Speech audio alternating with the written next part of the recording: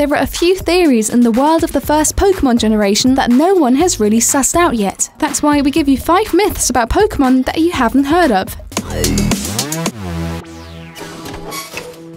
Number 5. Ditto is a Mew clone. Rumor has it that many experiments were done in the lab of the Cinnabar Island, with the goal to clone the legendary Pokémon Mew. This supposedly didn't work though, and a Ditto was the waste rubbish. This theory seems a bit far-fetched at first, but if you look at the facts closely, you'll see that a lot speaks for it. They've got similar color and the same weight. Also, the DNA plays a big role. As you probably already know, Mew has the DNA of all Pokémon in it, which allows it to take any form. Ditto, on the other hand, is genetically unstable, so that it does this involuntarily when meeting other Pokémon. The same applies to learning attacks. Ditto's location in the first edition suggests a connection to the lab. And number 4. Pixie's evil shadow. We've got 2 interesting facts for you at once. Pixie was supposed to be the Pokémon mascot instead of Pikachu. Unimaginable, because Pikachu is just cute and irreplaceable. This theory is even more interesting. Gengar supposedly is the evil shadow of the moon Pokémon Pixie. It's funny that the name Gengar is a short form of the Japanese word Doppelganger, which originates from the German word Doppelganger. Gengar's spikes could be the devilish replacement of Pixie's wings. Also, the 2 Pokemon have the same body shape as well as the same mouths. If this theory really is true, remains unknown. Let's continue with number 3 and the suicide music. Do you remember the town Lavandia? The theme music of the Western world version apparently is a different one to the Japanese. This allows room for speculation, and a widespread theory is that the original melody drove children to suicide. It had frequencies that only kids could hear and that caused headaches, hallucinations, and illnesses. Even though these events were never confirmed, the rumor stays persistent. Nintendo never commented. And number 2. Bill's Garden. This is a myth that sadly doesn't ring true. To get a ticket to the MSN, we travel to Bill's house in the course of the game. It's thought that the Pokemaniac owns all Pokemon, even those that aren't listed in the Pokedex. The appearance and name was known of one of them, Peekaboo, the blue Pikachu. This turned out to be Meryl when the second generation hit the market. Being able to get into Bill's Garden also was a popular rumor. To do this, you'd have to show him his favorite Pokemon Eevee, as well as the 3 evolutions of Vaporeon, Jolteon, and Flareon. However, the code never contained a sign of succeeding, and a garden never existed. Sorry. And we've reached today's number 1.